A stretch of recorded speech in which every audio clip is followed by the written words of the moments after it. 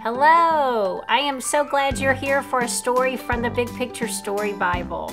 Remember, this book shows us how the Bible is all one story. It's the story of how much God loves us, that He loves us so much He sent His Son to be our rescuer. So, I want you to get your book, get it ready so you can follow along, and then at the end of the story that you hear today, you're going to have a fun activity that you can do at home.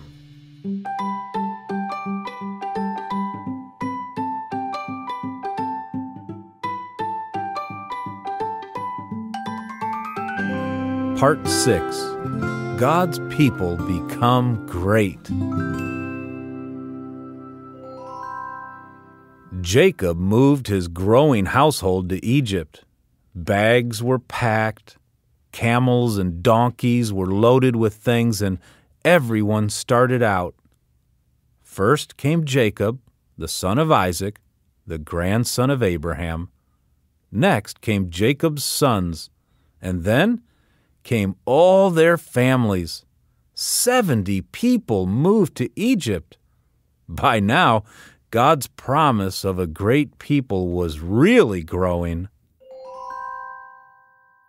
And God's promise kept growing long after Jacob and his sons died.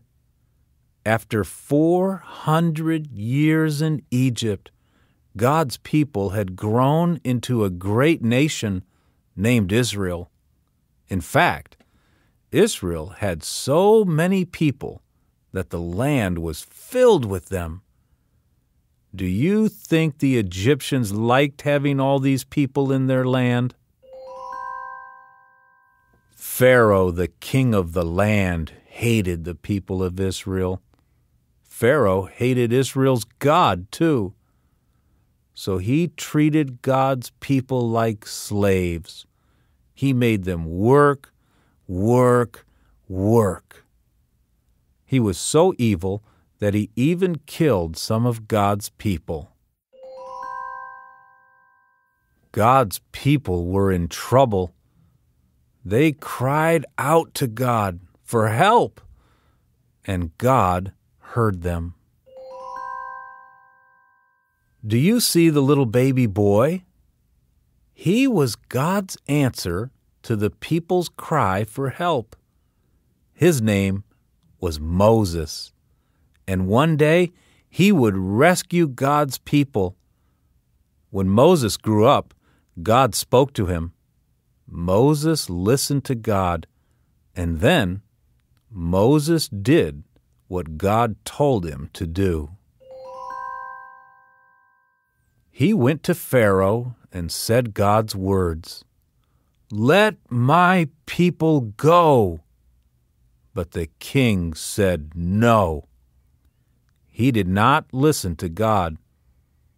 Moses told Pharaoh that if he disobeyed God's word, terrible things would happen to the Egyptians. Did that make the king decide to listen to God? No. Pharaoh still refused to let God's people go. So, God made the river turn to blood. The entire land swarmed with frogs, and dust turned into gnats. But Pharaoh still refused to let God's people go. So God made the houses full of flies. The animals of Egypt got sick and died, and the people got painful sores. But Pharaoh still refused to let God's people go. So God made hail fall from the sky. Locusts covered the ground, and darkness spread out over the land. But Pharaoh still refused to let God's people go. Can you imagine what it would take for Pharaoh to let God's people go? Today you learned about 9 plagues 9 terrible things that happened to the Egyptians because Pharaoh didn't listen to Moses and didn't let God's people go. Your activity for today is to find a way to act out each of these 9 plagues. And so the first thing you need to do is walk around your home with your family and find things that remind you of each of these plagues. So I'm going to show you some things that I found in my home, and I'm going to tell you how we're going to use them with my family to act out each of these plagues. So the first thing I found was some red food coloring. We're going to fill up the bathtub with water, drop in some red food coloring, and talk about how water turned to blood. I found some froggy toys to act out the plague of the frogs. I didn't find anything to remind me of gnats, and so for that one, we're just going to pretend. We're going to bat the air like this and pretend like there's gnats all over, and I may even play some sounds from my phone while we're pretending. For the plague of sores, we're going to put some Band-Aids all over us and pretend like we have sores. And for hail, I have some ice from my freezer. So these are just some ideas to get you started. Work together as a family to come up with a way to act out each of these 9 plagues. And so I bet working together, you can find a way to act out each of them. So have some fun and let us know what you come up with.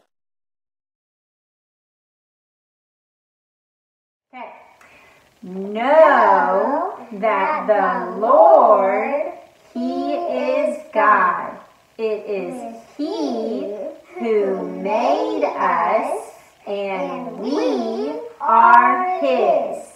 We are His people and the sheep of His pasture. Psalm 103.